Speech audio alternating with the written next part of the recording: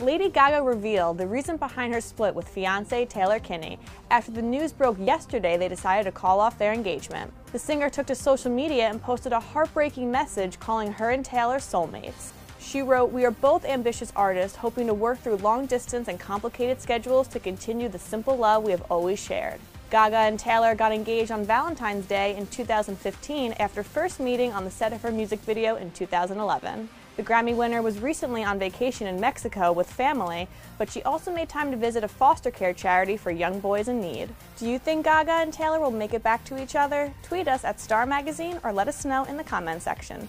I'm Jessica Napoli, and for the best celebrity and entertainment news, check out starmagazine.com.